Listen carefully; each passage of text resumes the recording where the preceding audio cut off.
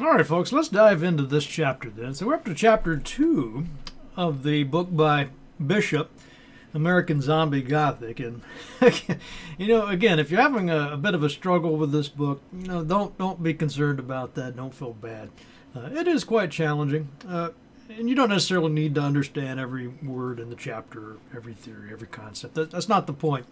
Mainly what I want you to do here, and what we'll try to do in this lecture, is pull out some of the main themes, some of the important concepts that we'll need going forward. But I also want you to get a pretty good taste of the flavor of this writing style, because it is, whether fortunate or unfortunate, you could tell me what you think about that. But this is pretty much how academic writing looks, at the graduate level, especially once you get into a master's degree program, or graduate program, PhD level.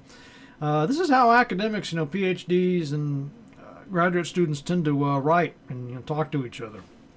If you go to an academic conference, it's the same thing.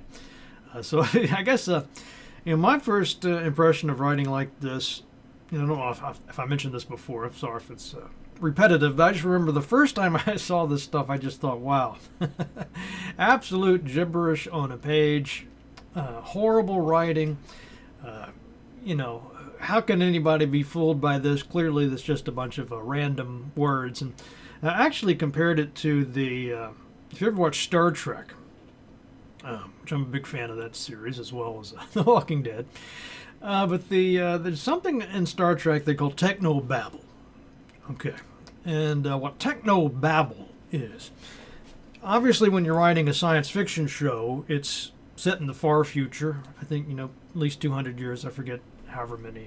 Anyway, a long time from now, we'll have spaceships, and we're going to have all these advanced technologies, devices, be going to other planets, all that good stuff.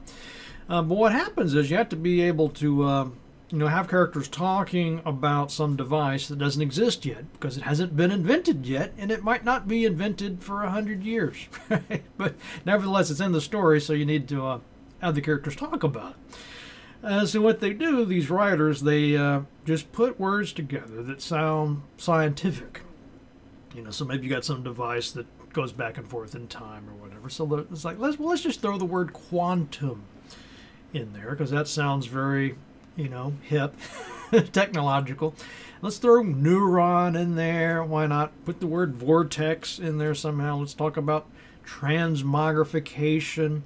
Let's throw the word Schrodinger and Heisenberg in the mix, So, by the time you get put all these words together, you got this character going around saying, "Oh, we need to, gyrate the optimal settings on the transmogrifying mirror neuron before the Heisenberg." You get the idea. Now, my point is really that doesn't mean anything. It just sounds good, or it sounds like something that you might expect scientists of the future to be talking like that. So it comes, it seems believable enough, I suppose, that most people nod along with it and say, well, there must be, something here. I guess they're talking sense. I don't understand it, but, it seems plausible. And so sometimes it can seem like you're reading technobabble, frankly, and you start to wonder, is this stuff just, has nobody realized that it's just gibberish on this page? It's just technobabble. It doesn't actually mean anything.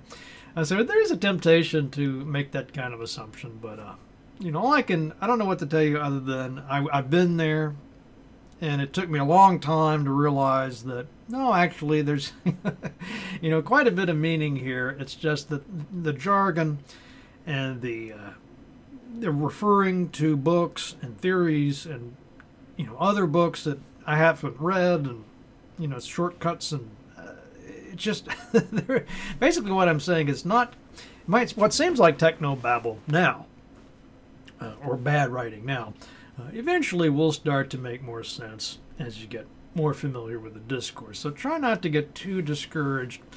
I'm not going to say it ever gets crystal clear.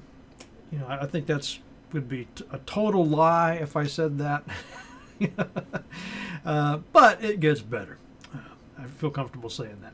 Anyway, with that little disclaimer out of the way, let's talk about some of the stuff we can get out of this chapter. Now, he talks about two movies in here and they're both free. You can watch them both. I felt like we didn't have enough time to cover both of the movies, so I'm not going to talk about the other one. I think it's called I Walked with a Zombie. Great. It's a better film, I think, than White Zombie, especially if you like Jane Eyre, sort of classic literature. Yeah, you'd probably really enjoy that story or that movie, so you could watch that and write about it for one of your essays if you want. But here I want to talk about White Zombie because it is the first, as we'll see, it's an important movie just for being the first zombie film, and it's so different than the zombies we get in later movies. And plus it has Bela Lugosi in it. He's just one of my favorite actors. A little bit campy, sure, but I really love his performances. And also like the use of sound effects in the movie. So I don't really have this in the PowerPoint anywhere, but it's one of the first movies that had sound.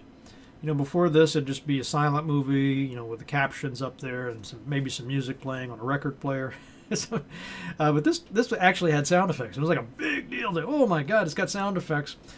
So when you watch the movie, you might be struck by, well, there's a scene with this loud ratcheting sound going in the mill.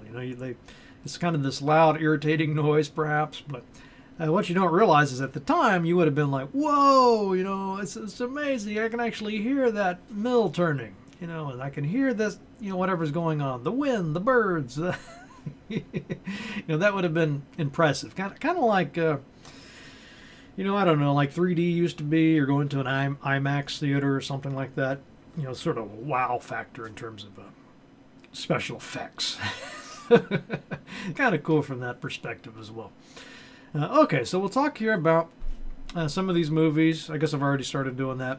We want to get into this concept of the post-colonialism, a little bit about Hegel and this master-slave dialectic. It's pretty weird.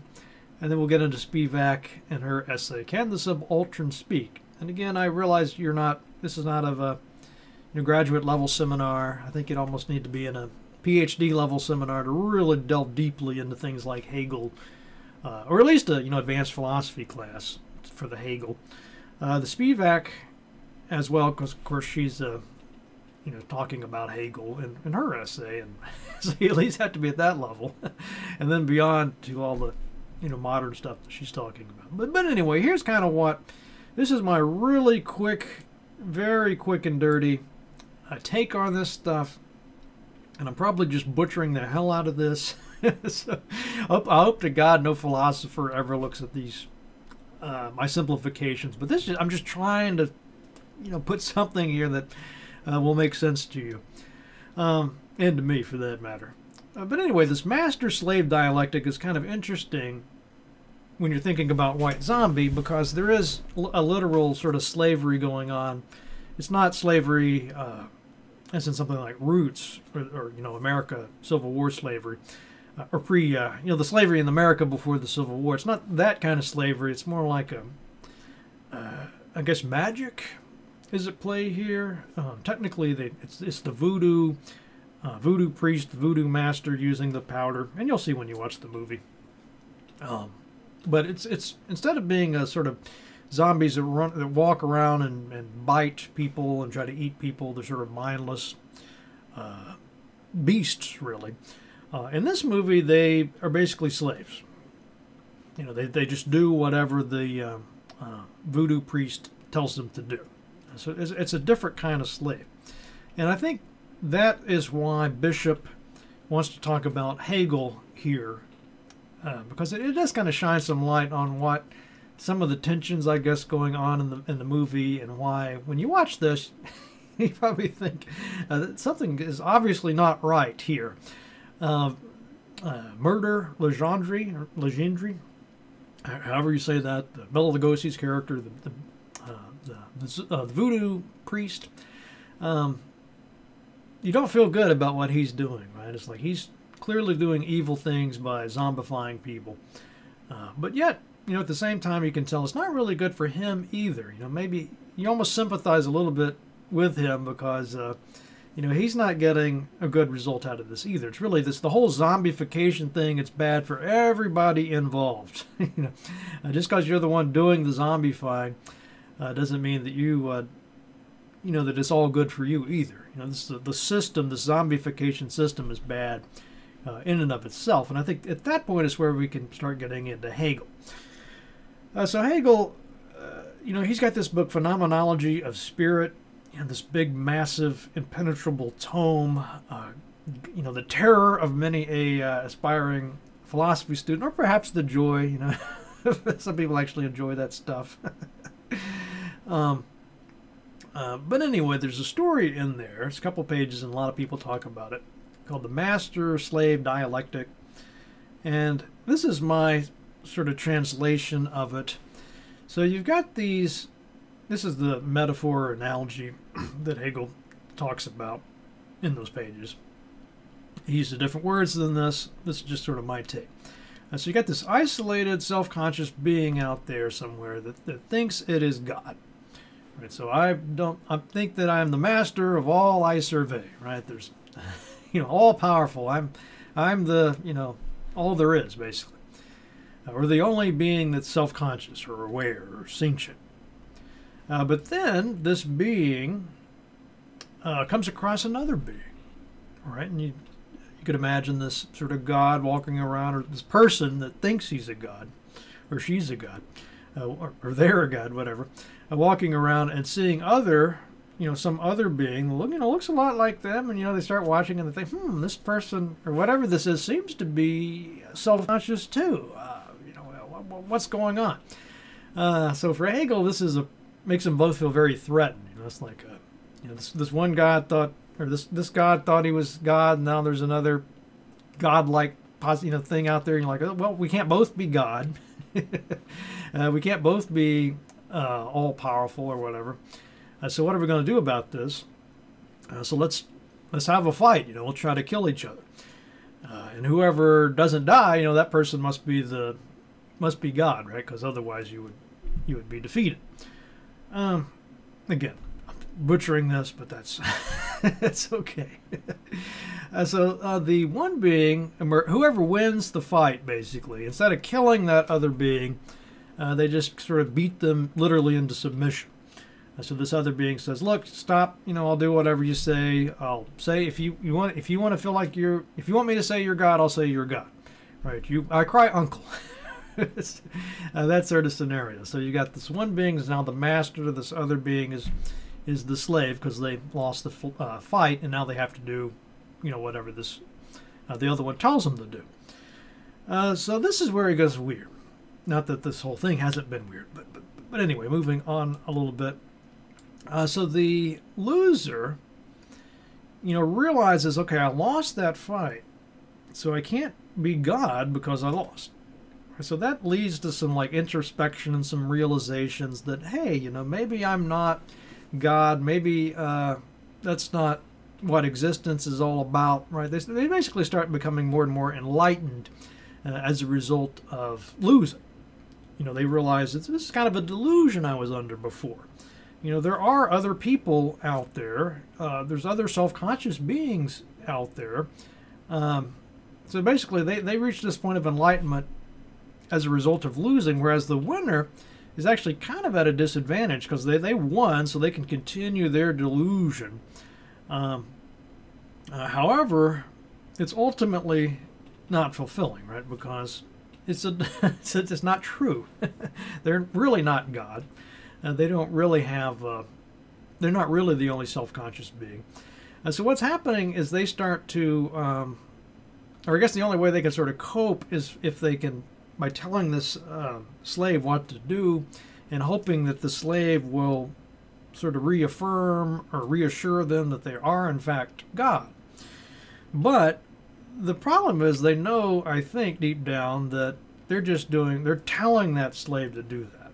Or it's not the slave doing it of their own accord. It's, you don't know that it's, I guess it's kind of like those movies where if there's a love potion, let's say, and somebody uses the love potion to get married or to find love, right, with this love potion, but afterward you're never quite sure, does this person really love me, or was it just the love potion? You know what I'm saying? It's like you can never really be sure. So you're always kind of looking for that extra evidence, or you're just always a little bit insecure, I suppose. So it doesn't quite ever really work out. And I think it's something similar going on here with this, master and slave dialectic. You sort of need they sort of need each other, but in some ways the master, quote unquote, is even less enlightened than the slave in this scenario. Now for ENGL, what needs to happen is they both need to realize that they are mutually dependent. They both are self-conscious beings. That's okay. They recognize that they need each other, and then there's this circuit that opens. One, it's a reciprocal relationship.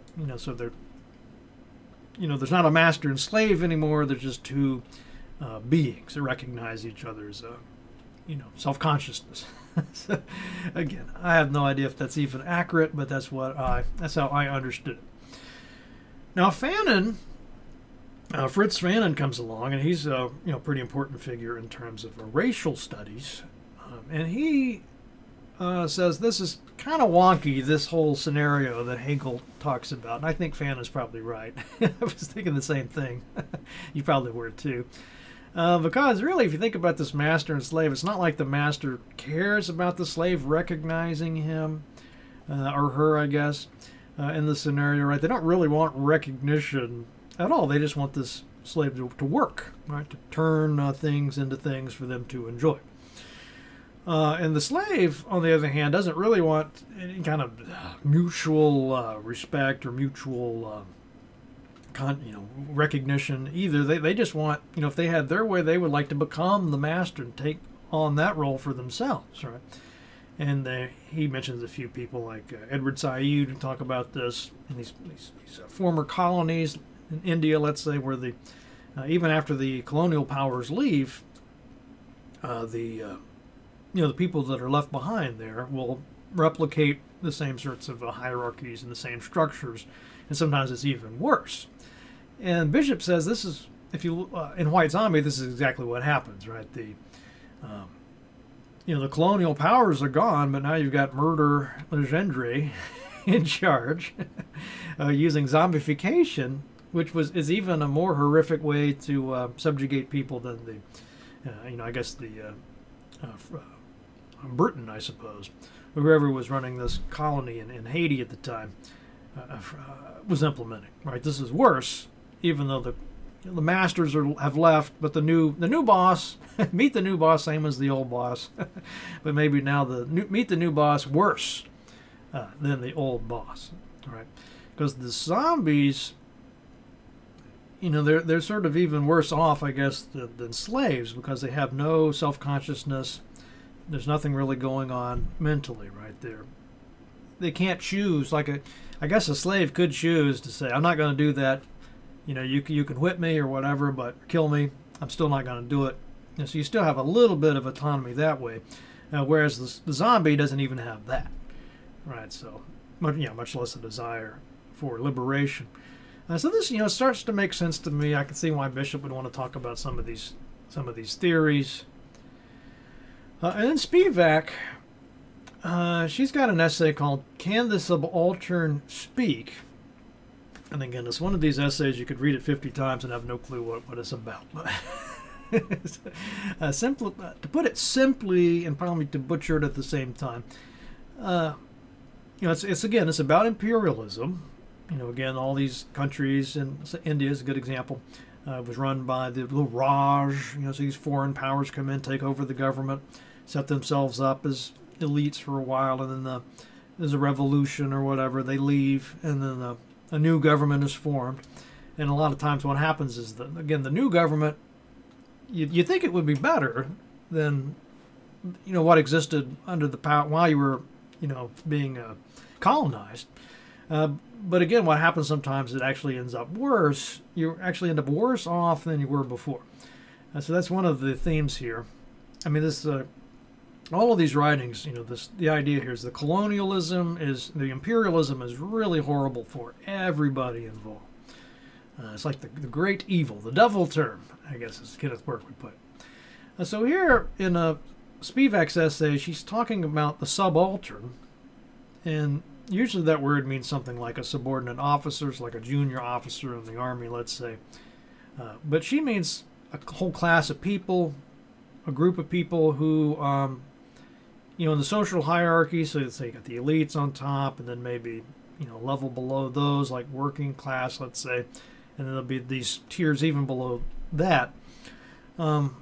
And these sort of low tiers are called the subaltern class. And they're silent, invisible, irrelevant to the levels above it. So they're marginalized not just by the colonial powers, but their own people, right? The indigenous people. So they're like 2 or 3 steps removed from the reins of power, I guess, or the seat of power. And she says that subalterns may be spoken for or spoken about by elites, such as academics, ethnographers, etc. But they have no power to make their own voices heard by these elites, right? So these are the voices, or these are the people that you might read about in a textbook, where you've had some so-called expert, go in and study these people, write up these reports, and you sort of read everything through their perspective, but you don't actually get to hear anything from the people themselves, right? They are just kind of ignored, or again, assumed to be irrelevant somehow, not included in the story of history, and sort of left out. And so that's kind of what we mean, what she's talking about there. Is can the subaltern speak? But one way to think about it is, can we hear them? Or do we see them anywhere? We're trying to learn more about them, perhaps, but even if you do, you might have a hard time getting, to be able to hear them, right? Yeah, and we can connect this to zombies, this concept. So essentially, this is from Bishop here. Essentially, then, the creation and misuse of zombies is the perfect realization of the imperialist hegemonic model. So remember, we've been talking about hegemony quite a bit lately, and so now. So those in power, the hegemon, or rather those who have power, such as a voodoo priest, can enslave and conquer others. Those others literally lose their language, as well as their autonomy, and become the ultimate iteration of a slave. And so what Bishop, I think, kind of works both ways here. On the one hand, Spivak and Hegel and Fanon, and all the scholars Bishop mentions here, they kind of help us understand zombies.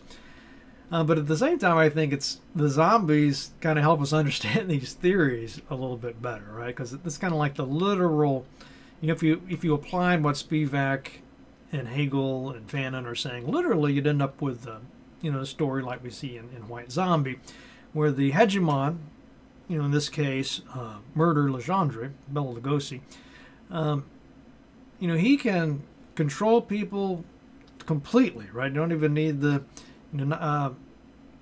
you can't talk back, you can't resist, because you don't have any autonomy to do so, and even if you had that, you couldn't speak. You got no power of language, no, basically no ability to do anything other than what you're commanded to do. So this is, I guess, sort of the worst case scenario, literally, of all these, of like the neo-Marxism or the feminist perspectives.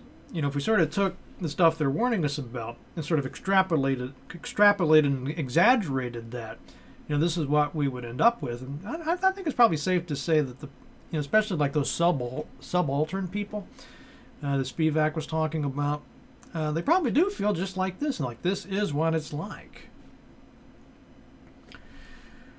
All right, White Zombie.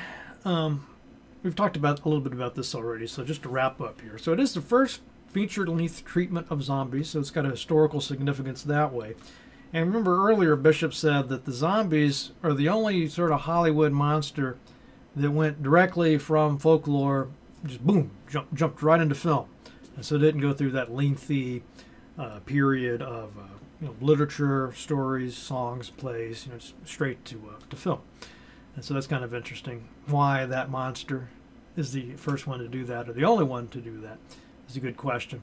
And two, the fact that this is set in Haiti and it's got all this post-colonial stuff going on, the plantation lifestyle or plantation hegemony, I guess is probably the good word to use in that, describe that, is sort of in the scene.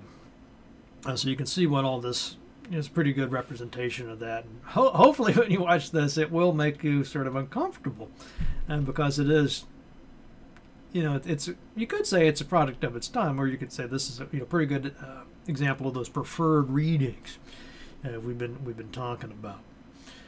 Okay, so according to Bishop, this film exploits rumors about voodoo. So he's saying, I guess it's sort of based in some of these ethnographers we talked about, but it doesn't portray it in the way that Bishop talks about as sort of a way to resist hegemony.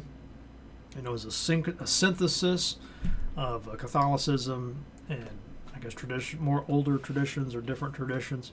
Instead, it's just kind of like going on these sort of rumors and what people think they know about voodoo, basically bad information, right? Also says it enforces racial dichotomies.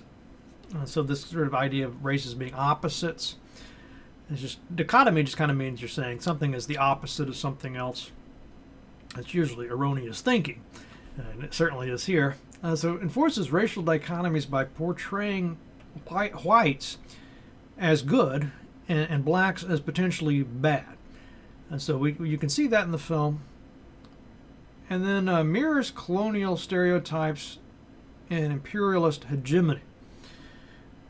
Right, again, so he's been talking before about how the people feel guilty. They sort of repress their guilt, especially in America, towards these the horrible stuff basically we did over there. We talked about the Marine invasion. I forget the year right off the top of my head, but this is not just fiction. A lot of the stuff is in the history books. You could read about it. So it's probably not going to be on page one. It's probably be buried somewhere in the history books. Not something that we're proud of. Matter of fact, I think Bishop is kind of right. We'd rather forget about this stuff, but of course, it's always sort of like Freud would say. You get these repressed memories, but they keep sort of manifesting themselves in various ways in nightmares, or in this case, in a horror film. Right, these sort of repressed memories sort of come back in an altered form to, because we're feeling this sort of repressed guilt. And so we could say this, what's happening in White Zombie. So it establishes another link in the long chain of perceived Western superiority in terms of economics, politics, religion, and race. And so this stuff might stand out to you, or you might get kind of caught up in the storyline, not notice it so much. But as you're watching it, do pay attention to, who are the characters, who are the models, who are the anti-models, who is being portrayed as positive, good, who's portrayed as bad or weak or vulnerable, and how is that tied to race, religion,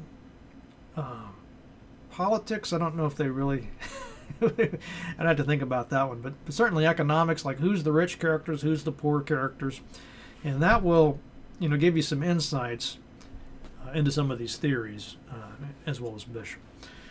Okay, so as you watch White Zombie, or just if you haven't seen the movie yet, just think about the voodoo zombies that Bishop talked about earlier. So I just think about those zombies in films like White Zombie, the voodoo zombie, and compare it to the ones in The Walking Dead. Specifically, what do you think they have to say? What are the differences there in terms of this master-slave, elite, subaltern dialectic? So do you think it's the same, or do you think there's something else going on? And so I guess you could think about it this way. So if the White Zombie movie is kind of getting at these repressed guilt over the American occupation of Haiti, let's say, this sort of imperialism, the colonies, that sort of stuff. What about Walking Dead? Because here the zombies aren't really under the control of a voodoo master, right? They're sort of off doing their own thing. And so we wanted to go back and look to see, well, does The Walking Dead then, what does it say about subalterns and, this master-slave dialectic? Is it entirely different? Now I'm looking at this question, I'm thinking, this is probably way too tough of a question to be asking you. So let's maybe simplify it just a little bit. If we go back and look here, yeah, maybe let's pick it up here with this master-slave dialectic again. But think about like a human, or let's say survivor zombie dialectic. So what does it mean to see a zombie? You know, when you come across a zombie in The Walking Dead, how does that, you know, do you feel like the zombie is a self-conscious, self-aware being? In which case, you know, you'd probably act a certain way towards it. Or you feel like it's sort of this mindless, you know, thing. Doesn't have self-consciousness, doesn't have power. Okay? Is that starting to make sense? So think about those two kind of zombies. The one zombie where you've used some kind of powder, hopefully not you, you know, the zombie priest or the zombie master has applied the powder to sort of take control, mental brainwash, hypnotize, I guess, somebody into doing their bidding, versus The Walking Dead, where you're not really telling these zombies what to do. How does that affect this master-slave story we've been talking about? Or does it not apply at all? So I don't know what you're going to do with that question. I'm kind of curious. So I'll just throw it out there, see what you can do with it, see what sticks. Maybe you can just produce some techno-babble. Anything is good at this point. All right. Again, I realize this is tough reading, so hopefully you'll stick at it, or stick to it. Try to get at least something out of it. Try to get the gist out of it. Or at the very least, it's a pretty good heads up about what's coming as you get on into graduate level courses. But anyway, I'll leave it here. If you got questions, comments, love to hear those, or love to read those rather, and I'll see you next time.